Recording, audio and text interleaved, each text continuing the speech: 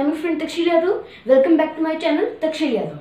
Today I'm going to share with you the cubic polynomial trick, which can be very helpful and can help you in solving the cubic polynomials in less than 10 seconds. So let's start. This is our first example here. So first of all, we'll find the first zero with hit and trial method. Take a look at the constant. Here the constant is 20. What are the factors of 20?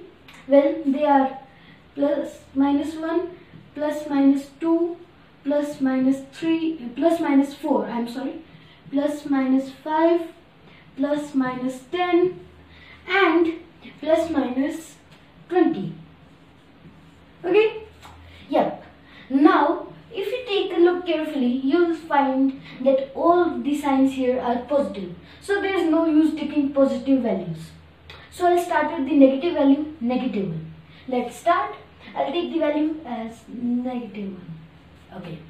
Putting x as negative 1, I get negative 1 cube plus 13 into negative 1 square plus 32 into negative 1 plus 20. Let's solve it. It is equal to it is positive 13, as minus 1 square gives us 1, minus 32 and plus 20. Hey, take a look. This gives us 0, which means that minus 1 is the 0 of the cubic polynomial x cube plus 13x square plus 32x plus 20. So our first factor is x plus 1. Okay. Now we have to find the remaining two factors. For that, I'll use the magic cross method, which I have already shared with you in the previous video. So let's see that method. But before that, we'll have to use something else. Now let's continue. Here, do you remember that the factor was x plus 1 and the 0 was negative 1, right? So here I'll write negative 1 and a line and another line.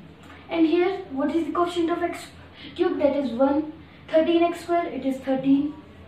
32x, it is 32. And the last is same, 20. Now bring it down, it is 1. Multiply it. Minus 1 into 1 gives us negative 1. Add them, it gives us 12. Negative 12, 20, negative 20. Okay, so at last we get 0. Take a look and this becomes our quadratic polynomial. Here it is x square plus 12x plus 20. Okay, now we'll use the magic cross to find its factors.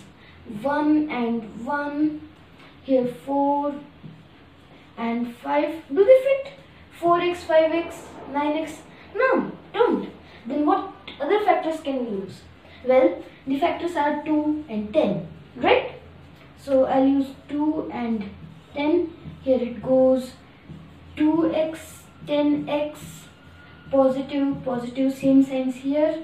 X. Now the factors are x plus 2 and x plus 10. And do you remember that our first factor was x plus 1? So these three are the factors of this cubic polynomial x cube plus 13x square plus 32x plus 20. Have a look.